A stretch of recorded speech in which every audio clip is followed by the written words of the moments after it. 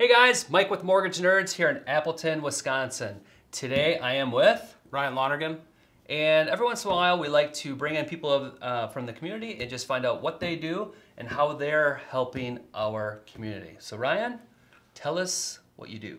Well, I've been working in the military veteran community for almost 14 years, helping in many different capacities, volunteering, nonprofits, working for state agencies, the Department of Defense, and currently nonprofits in many different capacities in the sense of helping our veterans that are homeless, mental illness, substance abuse, education, employment, and emergency situations, getting them the proper resources and referral, getting them in contact with the key stakeholders, the key leaders, to make sure that our military and veterans have a proper transition, but also are educated in the community and where to go when they need help. That's a lot of stuff. I know. Did you catch up on that? That was just overwhelming. That's mine. That's pretty cool though. So you help veterans is what you just said. Yeah, in a roundabout way, I help veterans and Cool. families. And that's why I like Ryan. He has a heart and a passion to help veterans. It's what he does for a living. It's also what he does on his side gig, which we'll talk about next too. So how do people, convey, like they know somebody that's in need, or how does that all work? Usually, high majority of the time, it is all resource and referral. So I can get random messages on LinkedIn, Facebook, people just reaching out, or just random text messages, kind of just relaying or referring people. Be like, hey, they have a simple question, be like, where do I get a copy of my discharge paperwork, which is your DD-214 or NGB-22 if you're National Guard? And I'd just be like, well, you need to go to your county veteran service officer. Or it could be something serious as, I got my friend's homeless, where can they find shelter? Mm-hmm. And it's connecting those dots and filling that gap in that isn't really well shared with our military when they get out of the military. There's a lot of things that are left to the unknowns for our military service members that are getting out. So having people in the community like myself, because I'm not the only person that does this, but having people like myself in the community that are familiar with the community to give those really good, strong answers and not send people on wild goose chases, it helps elevate our community and changes the ecosystem for our military and veterans. Love it. So you identify exactly what their need is and connect them with the appropriate resource. Right, but also being humble enough to tell them, I don't know, let me find out. Right, but that's the magic, is let me find out. I'm not just leaving you hanging. I'm not going to leave them hanging. And that's the biggest thing is, there are situations where veterans are left hanging, and they're just left to wonder, like, what's happening, and I don't like that. So if you're gonna commit yourself to helping someone, follow through with it, and if you don't know how, reach out to me, and if I don't know, I know people that should know. Right, that's your network. Right. Yeah, just building that network. Yeah, that's really cool. That's a grenade. Yeah, are we talking about the Fragout podcast? What is that? Oh, they're not talking about the Fragout. Yeah, that's your segue? Mine was going to be different. Mine was going to be like, hey, Ryan, why don't you tell us about that other thing that you do? Oh, well, what's your transition then? That I just did it. That was a horrible transition. Okay, all right. Well, tell us about your little microphone thingy that you do when you talk to people. The microphone thing.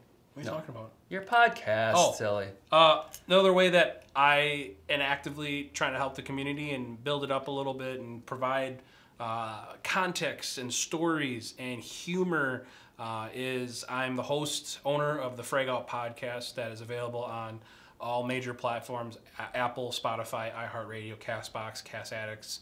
I'm sure there's many other platforms that I don't know about. I learn about at least 5 every week. But I bring in veterans, community leaders, some virtual podcasts with an Olympian and politicians from both sides of the aisle, and we talk about everything and anything. Wow, that was anything and everything. Yeah, related to the veteran community, but also the community in general and how to help people. And it's got a military overtone to it. The studio is here at Mortgage Nerds. Just recently moved here, completely redid an office.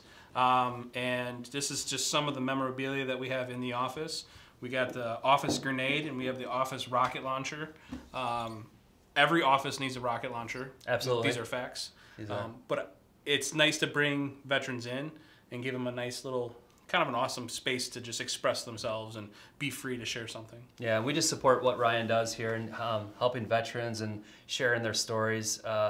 Some amazing stories, like just some nuggets. Like you guys have to listen to some of these.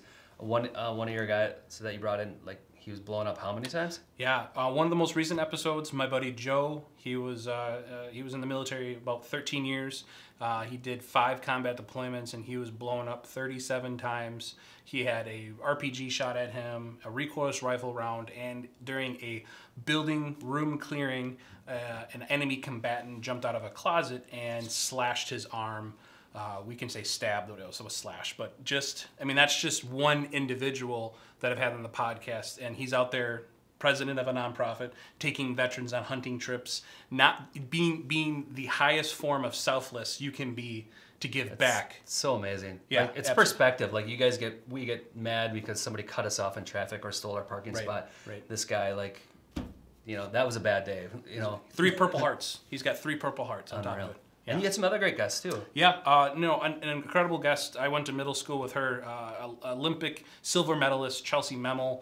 Obviously, she's not a veteran, but I went to middle school with her, graduated middle school with her, and she's out there training to be going back to the Olympics at 32, 33 years old, mother of 2 children, Unreal. And she's still training. And I was like, I got to reach out to Chelsea. I haven't talked to her since middle school, and she did sign my yearbook, so I mean. That was before Facebook, right? Kind of a thing. And I reached out to talk to her about the training and the just what is the behind the scenes? What are the misconceptions of the Olympics and being an Olympian and being a gymnast and giving that perspective. And the cool thing is that she's from Wisconsin. I'm from Wisconsin, and there's so many. Yeah, that's right. Mike is from Wisconsin, and giving that perspective, like Wisconsin, we have so many amazing individuals that are doing such awesome things in the community, whether that's veteran, whether that's entrepreneurship, whether that is athletics, and so on, politicians. I want to capture those stories and share them with just everyday people that are out there working their tails off, but also have a story, be like, well, if they can do it, then I can do it. Kind of mentality. Yeah, and tons of great guests. Like that awesome story, and there's just so many more. How many podcasts have you done so far? Today, Veterans Day. We're recording on Veterans Day. We are. I uploaded the 64th episode of the podcast today. Awesome. And that is with 2 of my really good friends, Danny and Jimmy. So I really hope everyone watching, you'd go through the Rolodex of the list, find an episode that might, pique some interest. You might see some local names if you're local to the Fox Valley. You might see some names that are pretty well known throughout the world, like Chelsea. But you just go into it with the idea, if you don't know anything about the veteran community, we are definitely very hard on each other. We give each other a hard time, but it's about giving that outlet, sharing those stories, but having a moral compass redirection, I guess. I don't know if I said that the best, but it's just fun. I love connecting. It's about connecting with people in a different form, being able to be done and shake their hand when I'm done, whereas we live in a very digital age and everything's done, Twitter, Instagram, Facebook. I'm sitting across the table from these individuals, and sometimes I've never met them previous to the podcast. So having them share their story within an hour of them meeting them and then shaking their hand, this is what we should be doing as a community, not arguing with each other about things that we don't know about. You can just tell that you love what you do just by how passionate you are about it. That's awesome. I do like what I do very much. Cool. Yeah. Well, you guys should definitely check out Fragout podcast. We are also a proud sponsor of it, and a VA myth busting series coming very, very soon to educate and empower our veterans and everyone on the VA home loan and the misconceptions involved with that. So thanks for coming on, Ryan. Thanks for having me. Thanks, everybody. Remember, guys, mortgages are complex. Let mortgage nerds give you the answers you need.